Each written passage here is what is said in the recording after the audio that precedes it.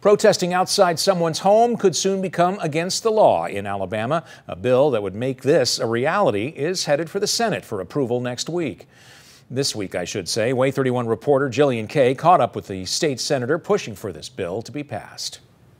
State Senator Arthur Orr tells me no one should have to worry about protesters threatening their safety. He says there's no excuse, especially when those protesters are outside your home.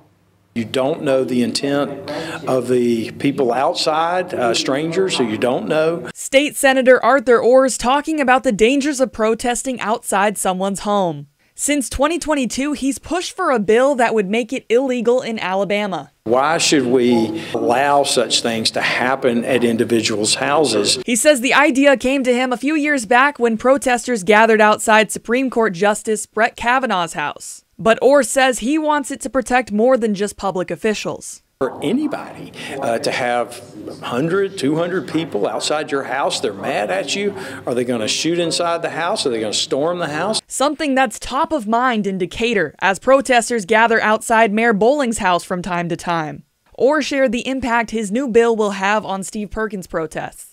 I would still have filed the bill regardless of the Perkins situation. That wasn't the motivation at all. But you see perhaps protests going on in neighborhoods and at the residences of people. And it's very threatening when they come to your house and you feel like a hostage in your own home. The Senate Judiciary Committee will consider the bill in a public hearing Wednesday morning.